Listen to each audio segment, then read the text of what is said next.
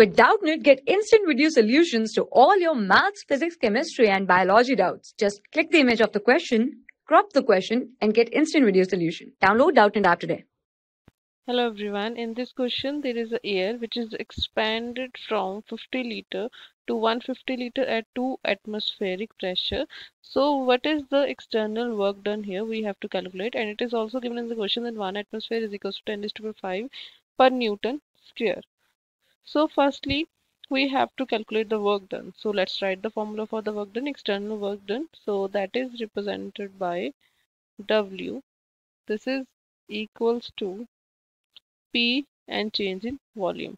So because it is expand from 50 to 150, so that's why this is a change in volume. So now how much pressure is given? That is a 2 atmospheric, and it is a mention in the question that 1 atmosphere is equals to 10 raised to 5 per Newton square. So we can write our pressure is equals to 2 into 10 raised to power 5 per Newton square, and here the volume. So let's find out the change in volume. So it expands from 50 liter to 150, means final minus initial, 150 minus 50. This is equals to 100 liter. Because this is in per Newton square, so we will convert into meter cube.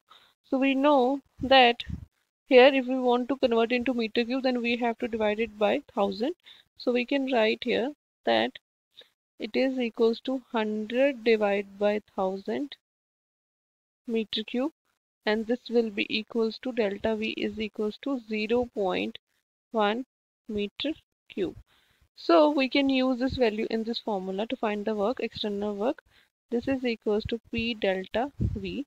So P is equals to 2 into 10 raised to power 5, and there is delta V, that is 0.1, and this will be this point. Because of this point there is a 1 0 will be cancelled from this, and we get an answer 2 into 10 raised to power 4, and this is in a joule because of a SI unit, because it is in a Newton the meter cube. So that's why work done, external work done, is 2 into 10 raised to power 4 joule. From this explanation, which option is correct?